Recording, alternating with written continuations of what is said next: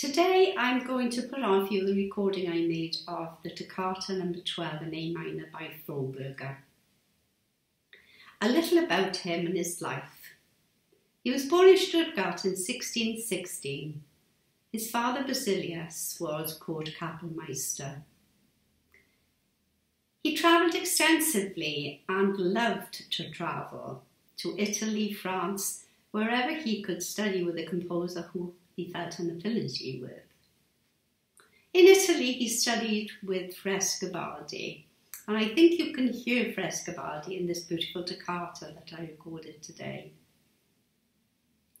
He also studied with the Jesuit polymath Athanasius Kircher and was great friends with him.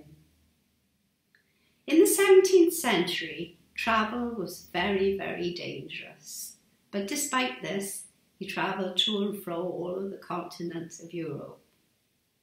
We are grateful to him, above all, for his development of the Stilus Fantasticus, and this helped other composers that followed on to follow suit, namely Bach and Handel.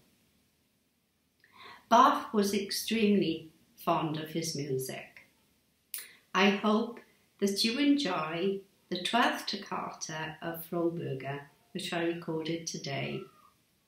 Thank you.